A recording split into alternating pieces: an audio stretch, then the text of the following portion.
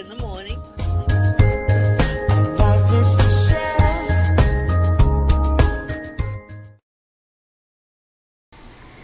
Hi people, this is Nery again. Okay, what I'm going to talk about savings. Yeah, how to save a couple of bucks. Okay, as you know, Puerto Rico is very expensive, and you only have a minimum of 7.25 an hour. That's about it.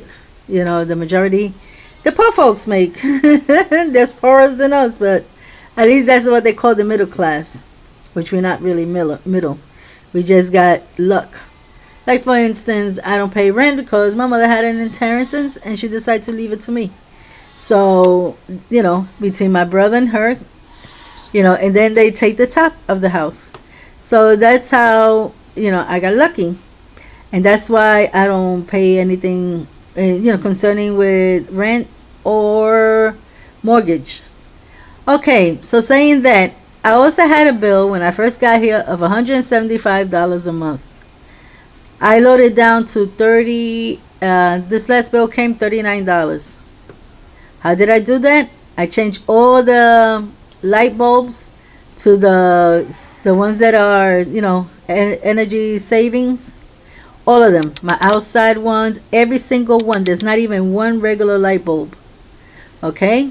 Not only that, after I finished washing dishes and cleaning up the kitchen and done everything, and that's like around 8, 9 o'clock at night, everything is shut off. Every single light, and I only have my bedroom light. And that's when I'm over there answering letters, I'm checking new clients, whatever. So, how you call it? Then I don't waste a lot of light. Also, I shut off the, you know, the little light bulbs that comes from the microwave, the TV. All that is shut down too. From there, I save $40. I didn't know that, $30 to $40, and that's great. And now I save even more.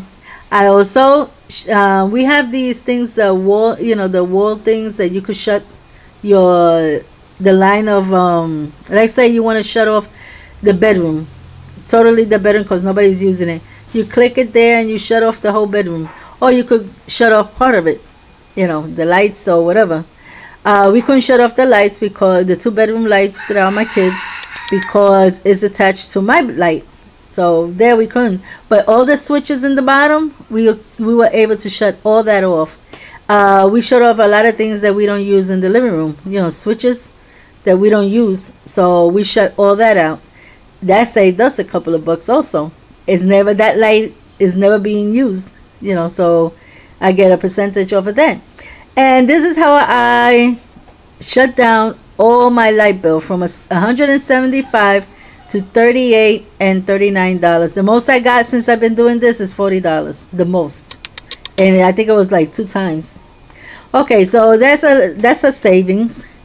I have another savings. You know, you put these towels, you know, so when your visitor comes, oh, I need to brush my mouth, clean my mouth. Do you have a towel? You know, one of these paper towels. And you never have. Because the member family, they, instead of taking one, they take like a whole stack of them just to clean a little wet thing in the hands or whatever, and they throw it out. And I decided to solve that problem. I buy them, lock it up. Nobody uses it in the house, and I use these. These are, I think these are towels like for mechanics. You know, they use like to wash cars and things. But these are strong. These, you use them, you could rewash them and use them again. So why wouldn't I do that? Why would I just clean something up in my kitchen then throw it out? So I decided to buy one of these. I said, no, I'm going to buy one of these. You know, because you use whatever cloth you use, and then it starts stinking and nasty. You know, I end up throwing them out.